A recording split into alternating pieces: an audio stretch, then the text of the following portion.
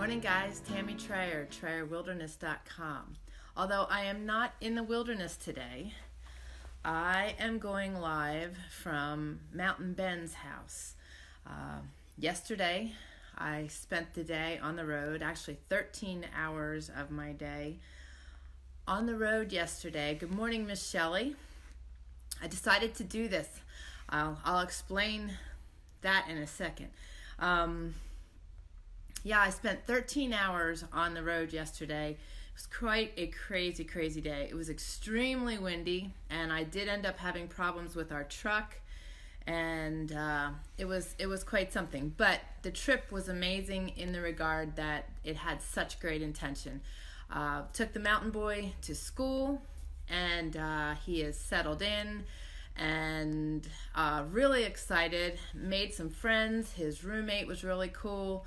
So I was extremely excited after a week of, Mom, I'm really going to miss you, and I can't believe it's going so fast, and I can't believe it's a day from now, and I can't believe you're taking me to school today, to a half-hearted hug, I love you, and off he ran. And I just kind of sat there a little dumbfounded, but at the same time I chuckled to myself, and I was really excited because there was no need to be emotional. He was that comfortable with his school and that comfortable in his surroundings and in his own skin that he just went off and he's on his own. So that's a whole new feeling. For the first time in 23 years, I don't have to care for anybody. It's a weird feeling, but at the same time, it makes me wonder and be very inspired to see what I am capable of now, focusing on my adventures and my writing and my creative arts and all that other good stuff. So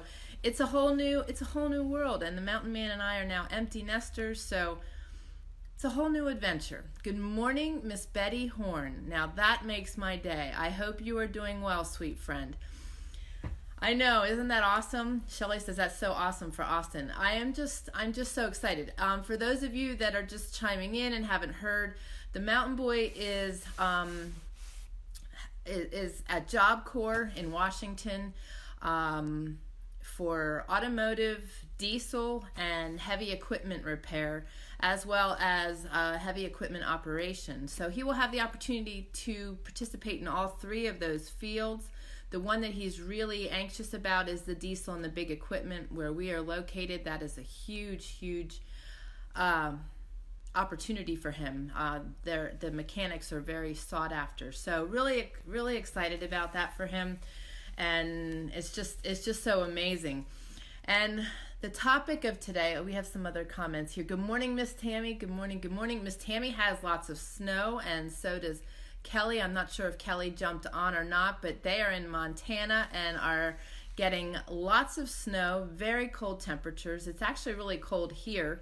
I am in Washington also. I couldn't make the whole trek last night, so Mountain Ben was staying at our house for, gosh, probably almost 2 years. So he is now farming in Washington, and the reason I'm still here and not on the road and doing my live on the road is because this young man who is now farming with family in Washington has blessed me and is going to bless me with a whole pickup truckload of potatoes. That's just awesome. My man is a meat and potato kind of guy. One of the very few foods I can eat without getting sick is potatoes.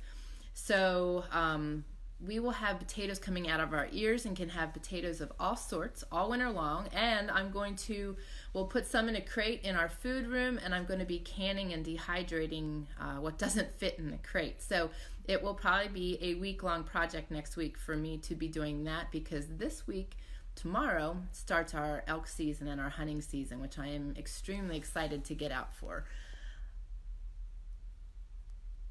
Oh, Tammy says Kelle has a lot more than we do as far as snow. Yeah, they were just sharing pictures with me before I went live, and Kelle does have a lot more snow. She said her muck boots go up to her knees, and in some of the places where it's drifting, it's over her boots. So they have already gotten 8 inches of snow, and we are just in the beginning of October, so it's really crazy. We've been saying it's going to be a really early winter and probably a harsh winter. So we are trying to be prepared, hence why we hope to fill our freezer tomorrow with our elk. And yes, the potatoes were such a blessing. I am so excited. So excited. And these potatoes are good. What's really funny is he asked me what he could make for me to eat when I get here because he knows that my diet is so limited. And I'm like, a baked potato. His potatoes are so good. So I'm extremely excited. And what's happening right now is they are actually harvesting them from the fields, and I'm waiting for the big trucks to be filled up so that my little truck can be filled up. I'm just excited though. So in a survival situation, if my truck does break down, I've got plenty of water, I've got my survival gear, I can start a fire, and all I need to do is cook a potato.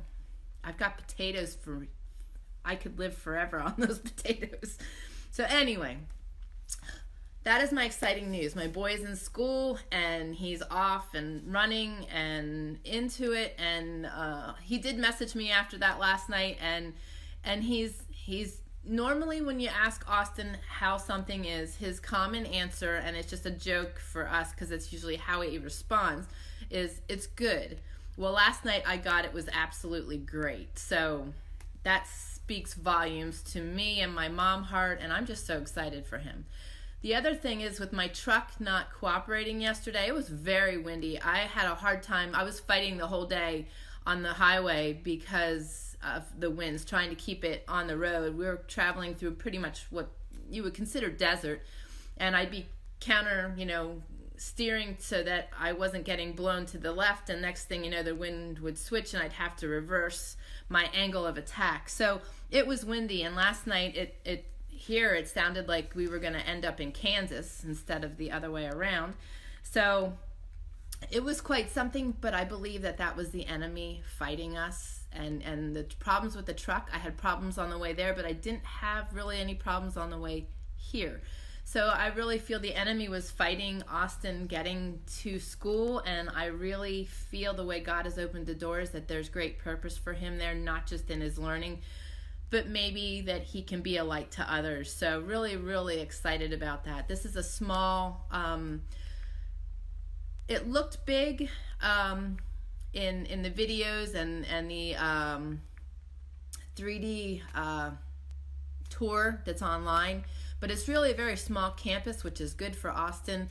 Less overwhelm, and like I said, he just suddenly got really comfortable and really fit in. So I am just celebrating. But I want to share some stuff with you guys. I don't know how long I can be on here. Good morning, Ken.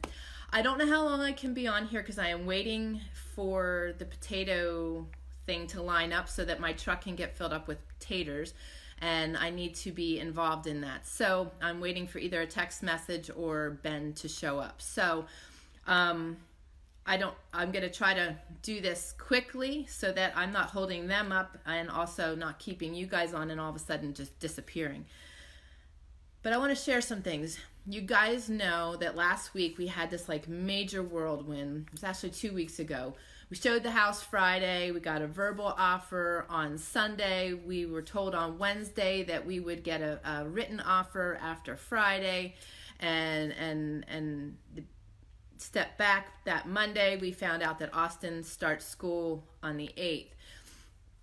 So it was just like this whirlwind of happenings, and it was very, very crazy. When Austin found out his admission date, it was something that we've been anticipating and something that normally we would have jumped around, high-fived, woohooed, and been really excited about.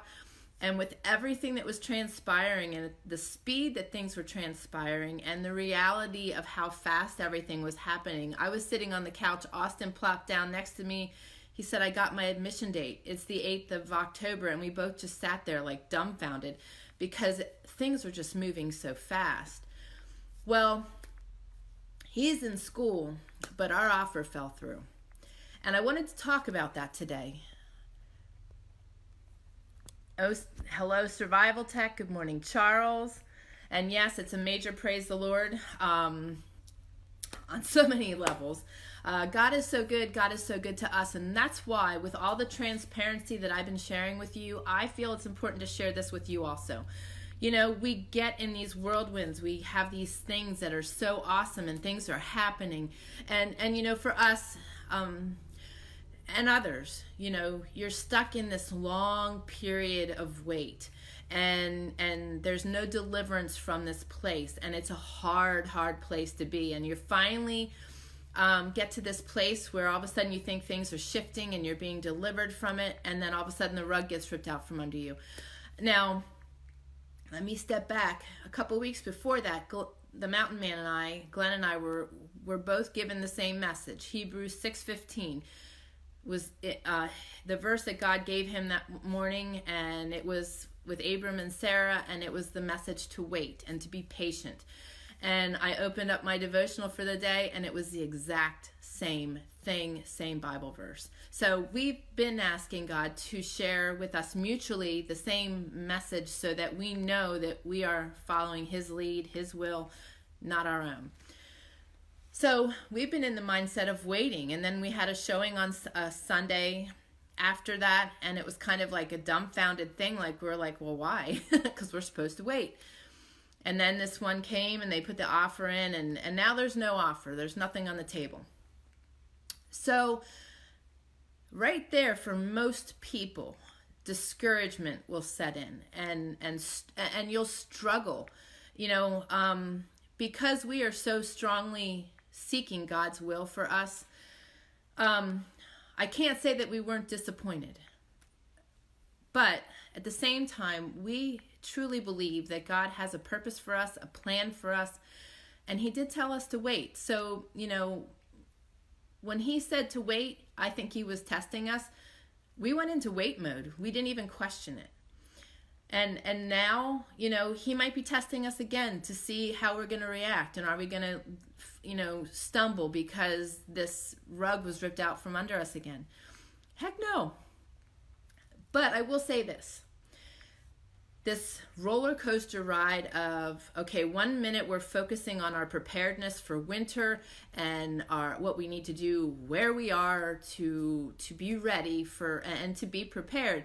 And then next thing you know, it's flipped up again, and we are focusing on packing what isn't packed and what we have left to move around and get things from our current location to our future building site. And it's just, that part is the hardest part, because when we're changing gears like that, it's so difficult, and it's very tiring. So that was probably the hardest part. And Shelley says, "'Tis the season to hunker in. There is a better offer out there." Exactly. And this was really very promising, very fitting person. We were a little disappointed because he would have been a good fit there. And being that we would be building pretty close there, one of our concerns is that whoever purchases our place will be a good neighbor. So that's always important. But I want to remind you guys, when life doesn't go the way you want it to, when you're given lemons, make lemonade. Don't let that rug, when it's ripped out from under you, cause you to tumble, cause you to fall, cause you to head in the wrong direction. Stay strong, stay on the path, and trust. You've got to trust. And that's what I wanted to talk about today. So I'm going to read these things. I felt that they were kind of pertinent to this. They at least spoke to me. This is from the Word for You today, and it says, "Your time has come." And in Esther 4:14, it says, "You have come to the kingdom for such a time as this."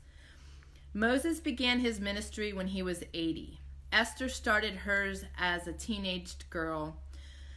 And when she heard the words of Mordecai, "Who knows whether you have come to the kingdom for such a time as this?" she could easily have said, "Give me time to grow up, get married, have children, and fulfill my dreams before asking me to put my life on the line to save the Jewish people." But she didn't. She said, "I will go to the king, though it is against the law, and if I perish, I perish." Often what God does in you while you're waiting is more important than the thing you're waiting for. I'm going to reread that. I love that. Often what God does in you while you're waiting is more important than the thing you're waiting for. You know, he works in each of us. He builds us. I talk to you often about, you know, where I've come from and how I've gotten to this place of strong faith and why I share my faith on my sleeve and why I feel it pertains greatly to preparedness and to our everyday lives. And I just feel that that is such an important statement because we are always growing, we are always being nurtured, we are always being built, we are always being directed, and there's purpose in it. So sometimes you think you're ready, but God knows you're not. So he puts you into the school of faith. That's where you learn to listen to the teacher, the Holy Spirit. Study your lessons, pass the tests, and graduate so that God can use you. It's not a comfortable place to be, but God is more interested in your character than your comfort. I like that too. And our character is important. What we feel inside is, I would say, more than likely what you're showing on the outside. And if you're broken on the inside, bitter on the inside, angry on the inside, those are the things that are going to come out. And through our trials, through our walk, God breaks away those things that are inside that need to go away. So that what we see on the outside is a strong character. Through these times, too, we become great warriors. And that's warriors in physical strength, mental strength, and spiritual strength. So missionary Nancy Cockrell writes, "It was God's plan all along to bring you here to serve him by using your gifts to minister to others for such a time as this. He has given you the grace to reflect the love and character of Christ, to be a light in a darkened world for such a time as this. You have a unique place of service in God's kingdom, touching lives as only you can do for such a time as this. So here's the question. Is God telling you today your time has come?" And it ends by saying God is more interested in your character than your comfort. You know, so it is really true. Good morning, Miss Dianna. That when we are in these places of holding and these places of uncomfortableness, I always go back to James, where it says that, you know, we are building our perseverance and that tough times should be a joy. You know, a couple weeks ago, the Mountain Man and I both shared our thoughts on that. And he refers to that Bible verse as though you're putting up your finger and having it cut off and you're finding great joy in it. I just look at it so different, and maybe that's a woman's perspective, but it does give me joy to know that God is building me and has purpose in what he's running me through and taking me through, that I can be of use to him moving forward and in a more wholesome way, maybe. So it's all how you look at things. It's all how you view things. And one thing I want to encourage you more than anything is to just hold tight to his word, to his promises. And no matter if you're going through a good time or not, seek him. No matter if you are tremendously blessed or not, seek him. Because the more we seek him, the more full we are of him, the more he can use us, the more he can work in us, and the better off we are. And I just can't express that enough. Like I said, it was certainly an upheaval for us, and the wild pace has been insane. We are hoping now that the mountain boy is where he needs to be, and as soon as I'm home that we can slow our pace back down, because it wasn't very healthy. I do want to say this, my health was very affected for the last month. I have not felt well, but as I shared with you last week, I did the saliva and hair analysis test, which was right on to my thinking of what I felt was going on in my body. I got my supplements by the grace of God. We sold something that enabled me to purchase the supplements I needed.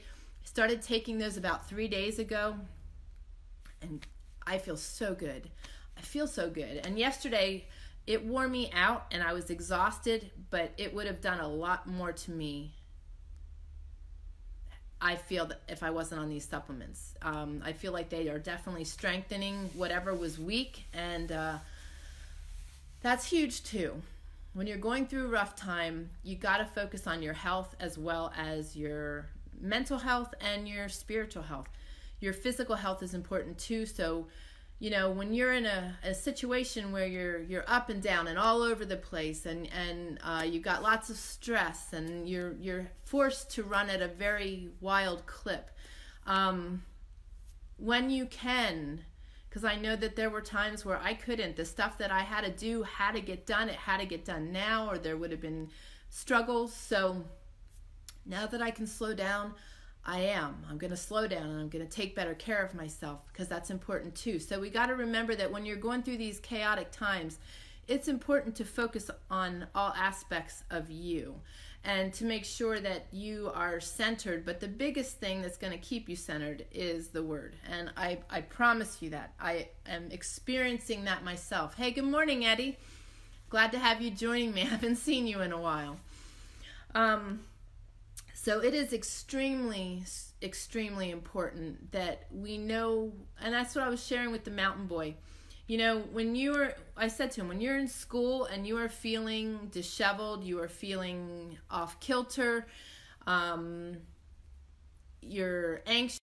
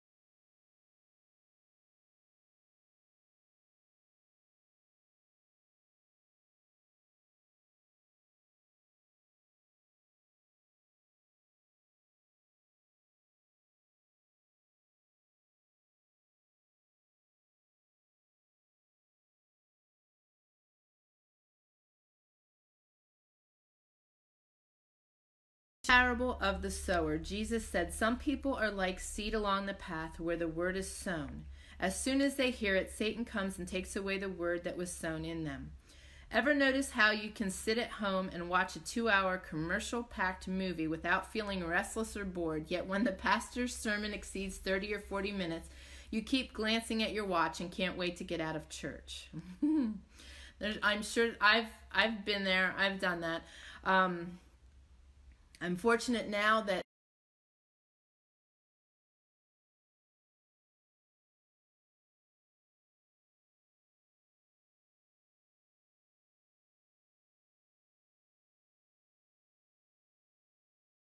to try that too.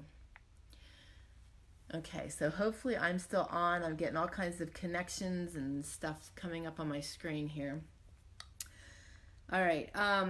The other thing is number 3, discuss it with others. God's word is like a seed that multiplies and grows when it's watered by conversation with others who share your faith. The Bible says those who fear the Lord talked with each other, and the Lord listened and heard. That's Malachi 3:16. And I think that's really important too. Having good people.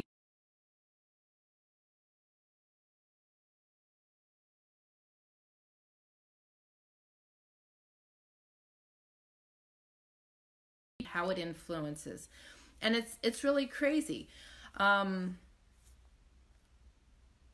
I do believe that when you're in that situation where you're in the world all the time, you have all the influences all the time, you don't realize it until you step away, maybe go on vacation, maybe go out for a weekend camping or something, that you realize how much of a pull it has on you.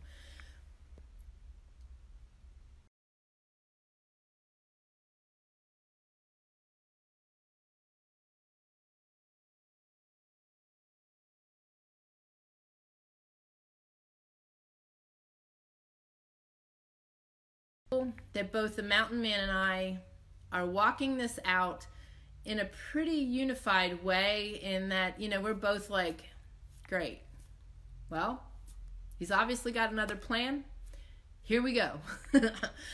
And that's good, and it's really good. The other good thing is when we do go off kilter, we don't go off kilter together. We go off kilter where he might be down and I'm up, or vice versa, but we're able to help each other and keep ourselves out of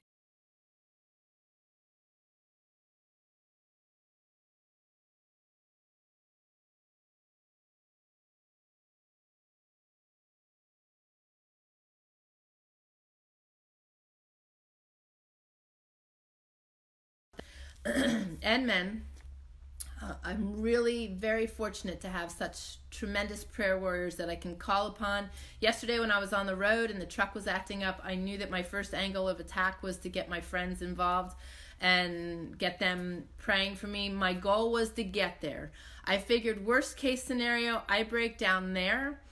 I'm at a facility that they're teaching kids how to work on diesel vehicles and on vehicles and on big equipment.